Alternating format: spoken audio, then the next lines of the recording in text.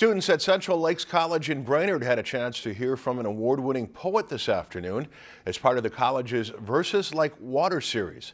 Mary Shibist is an award-winning poet from Portland, Oregon, and she visited Central Lakes College sharing her poems and signing books afterwards. Shibist writes a variety of different poetry and has traveled the country sharing her love for the art. Writing a poem is like being alive twice. You go back and you reconsider your own imagination and how it operates. I love being in conversation with other people about real things that matter, and that's what poetry is. Verses Like Water brings 4 poets a year to the college as a way to promote poetry and imaginative literature. If you enjoyed this segment of Lakeland News, please consider making a tax-deductible contribution to Lakeland PBS.